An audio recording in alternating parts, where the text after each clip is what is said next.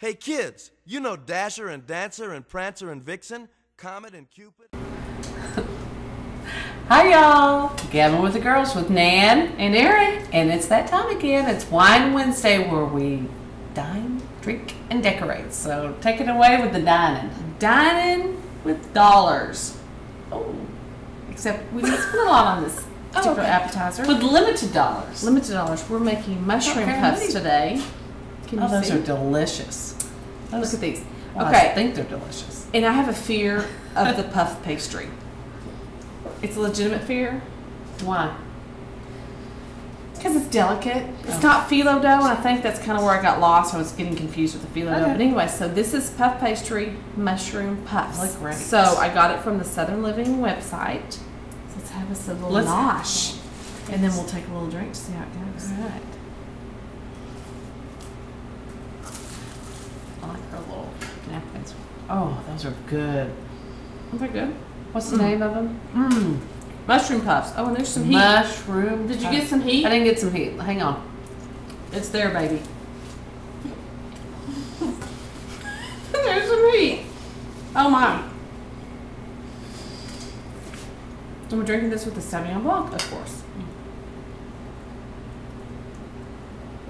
So I'll tell you how What's these in are it? done. Other Okay. than mushrooms and puff pastry. It's cream cheese, and of course I use the 1/3. I try to do everything lighter.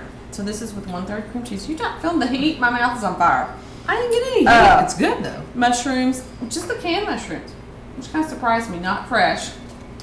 Onion, Parmesan cheese, green onion, and the hot sauce. Of course, here's they say a quarter teaspoon, so I do my quarter and then I go.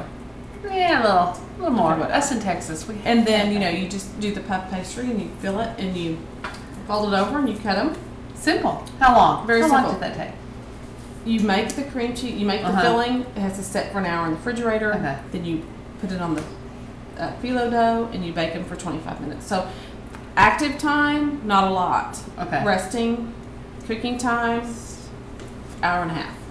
Delicious. So I will be posting this on Gabbing with the Girls with Nan and Erin, or gabbingwiththegirls.com actually tonight.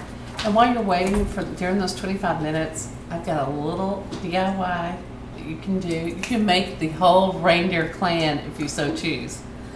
It takes about 5 minutes to do one. When you're sitting around with all your wine corks, because I love to reuse them, you make little reindeers for your Look tree. how cute!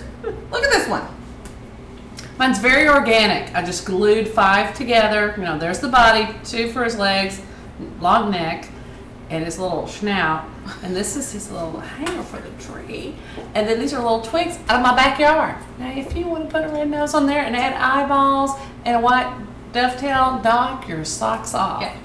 But if you Sometimes. don't, leave it very Look, organic. I think that is absolutely adorable. Ellie loves it. Ellie's already gotten her mother's corks, that's her daughter, and lined up the whole reindeer clan. And I would sing it for you, but I have a cold and I will not do that. You can go watch our tape from our show tonight. But that's it. You can take it with a little hostess gift for all care. I think it'd be hilarious. It would be a icebreaker conversation piece. You know what you could do with it? You What? could take it and put a ribbon around its neck and tie it around a bottle of wine. Okay, I know. We gotta go now. She's getting My head just she's exploded. Taking That's my all I job, and But that would I be gotta go. cute. That would be Awesome. Erin, get busy. You did good. Thanks for tuning in for Dining, Drinking, and DIY.